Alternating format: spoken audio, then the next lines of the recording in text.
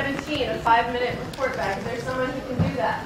And our people back there want to come in. There's lots of space on the floor. You can come sit in the middle. Is direct action here yet?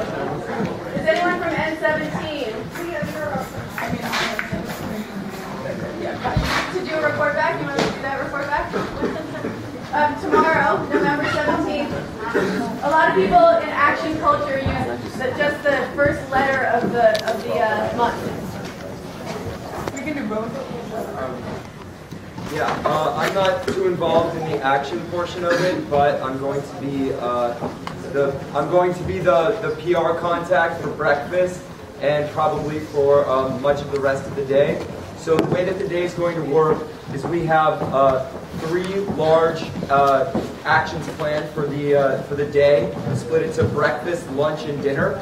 Breakfast we begin massing for it at 7 o'clock. The action will happen shortly before the New York Stock Exchange opens. We're going to be shutting down the New York Stock Exchange. We're going to be flooding Wall Street with bodies. It's a high arrestable situation. We expect probably hundreds of arrests. Then we have lunch, which is a less...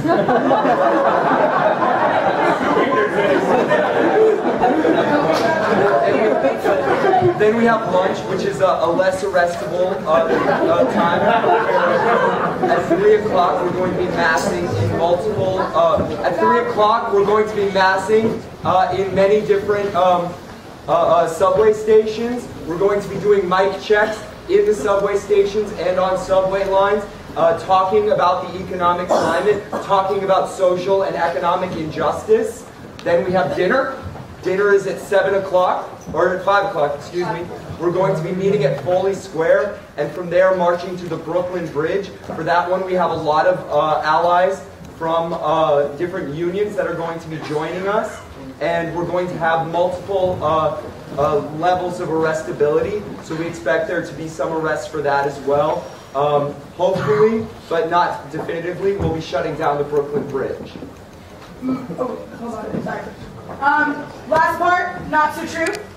Just so everybody does know. True but not so true.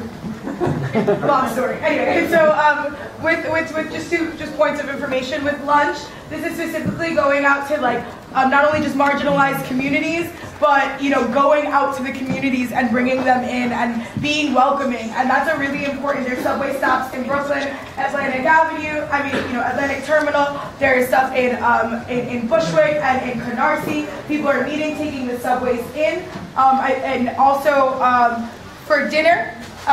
2 things with dinner. 1, just so people know, there is a coordinated arrest.